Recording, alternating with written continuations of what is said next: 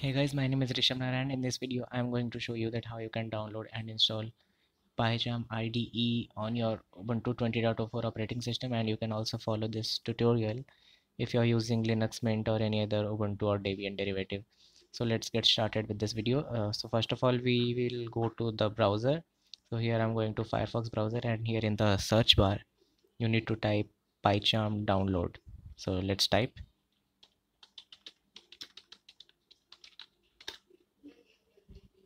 And here the first link which will appear here will be from jetbrains.com. One more thing, although we can install PyCharm from the software center here, but there it is available as a snap package, and snaps are usually slow on a low resource machine. So if you have good resources, you can consider installing a snap, but I will install it from the tar which we get from this website. So here I'm on the website of PyCharm download, and here there are two versions available. One is community and one is professional. So in this video we'll be downloading a community edition, and you need to select Linux here, although it is already selected. So click on this download option to begin your download, and it will begin your download in a few seconds. So here it is asking, so I will cancel this prompt because I have already downloaded this file, so I will cancel it. And if you are using Chrome, it will automatically get started here in the bottom. So I'm going to close this browser now, and I will go ahead with the installation of PyCharm. So for that, I'm going to my file explorer, and then here I have downloaded the file in my downloads. Here in the downloads I have this PyCharm community tarball. So we need to extract this. Right click on it and click on extract here, and the extraction process will begin here. It may take some time, and it is completed. So then you need to click on this folder which is extracted, and inside this we are interested in this bin folder, and inside bin we are interested in this file which is pycharm.sh. so we need to execute this file in terminal. So for that, simply I will open my terminal and I will navigate to this directory. So let me enlarge the font here, and I will cd to my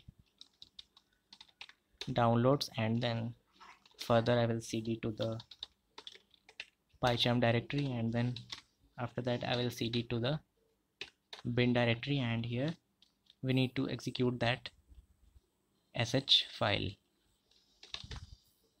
This file we need to execute. So you need to type ./pycharm.sh and just press enter, and the installation will begin. So this will ask, I am getting this because I have already installed PyCharm on my this machine before this video, but you will not get this prompt. So I am going to click on do not import settings, and then here you just need to select the theme. I am selecting dark theme. You can select of your choice, and I will click on next.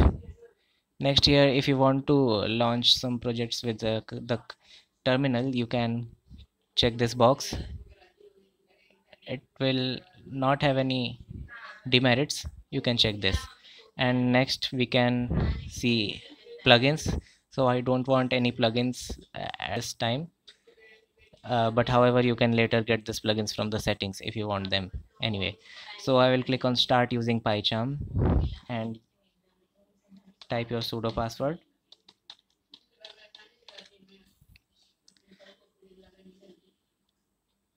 and the PyCharm will start in front of you. So as you will be able to see that here you will be not able to see that there is no PyCharm desktop launcher icon is available in your applications. So to create a desktop entry, you need to click on configure, and then you need to click on create desktop entry.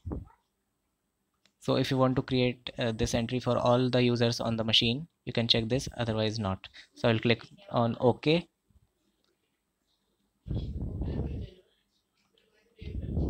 and it is saying that desktop entry created.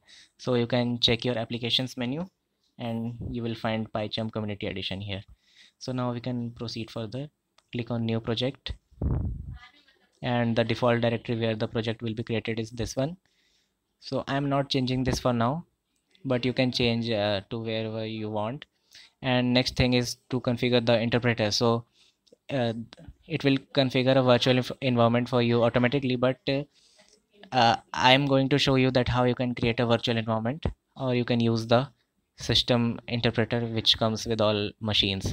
So to use the system interpreter, you need to click on these three dots and then this system interpreter, and then here you can select this you Python interpreter which is inside /usr/bin and then /python 3.8.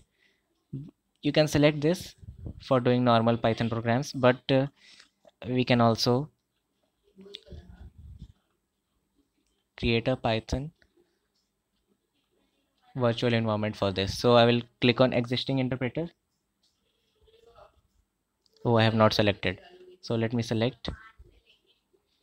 For now I am selecting this one, and I will click on create.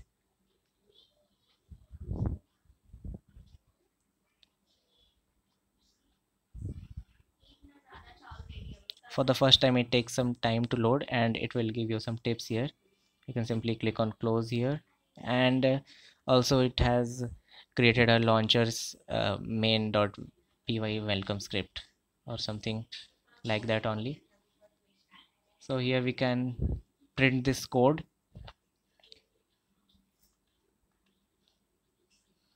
So I don't want to execute this long. Also there is a setting in PyCharm which is very useful, which may be very useful for you. You need to go to the settings here, or you can press the shortcut control plus alt plus s, and then here you need to go to the editor and then general, and then you need to check this option which says that change font size with control plus mouse wheel, and then you need to click apply and then click on OK. And when you will scroll your mouse while pressing control, it will enlarge. So it is a very nice feature. So now we will execute a text test program. So I will write the famous hello world program,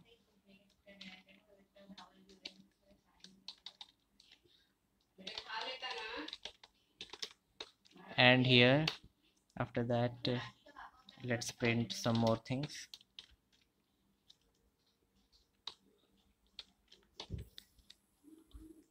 And I will run this file.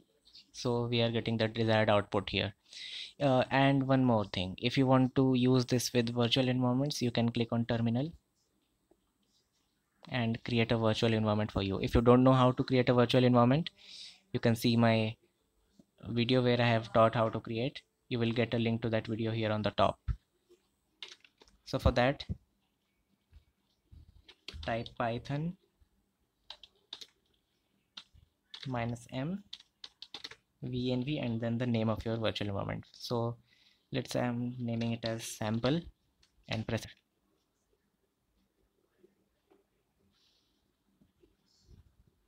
So it is giving some error.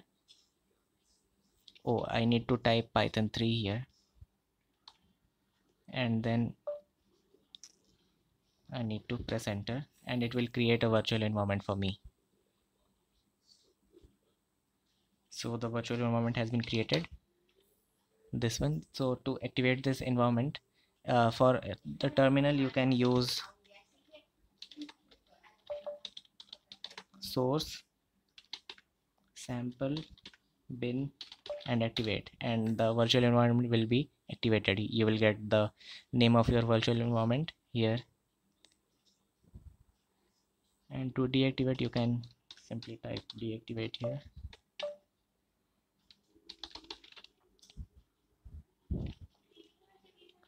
Type correct spellings, not like me, and it will be deactivated. To use this with your project, you can go to file, and then you can go to settings, and here then you can go to the project, and then you can click this option Python interpreter, and then here you can configure it according to you. So click on this settings icon, add, and you need to go to